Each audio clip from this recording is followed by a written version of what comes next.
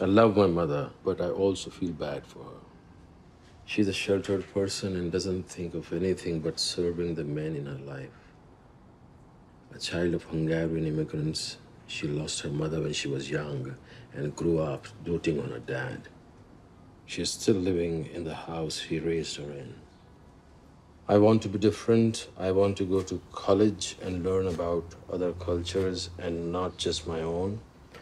I don't just want to become my father who's too scared to think outside the box, or my mother who just won't let herself come alive.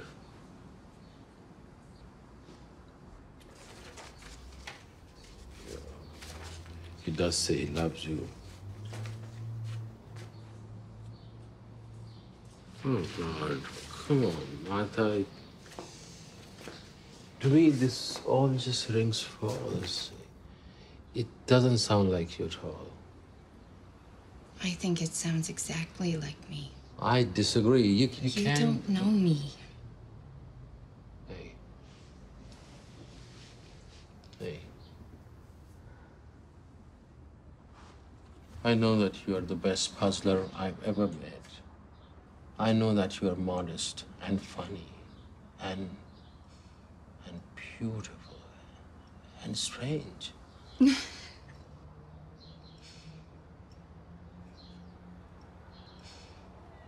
don't know.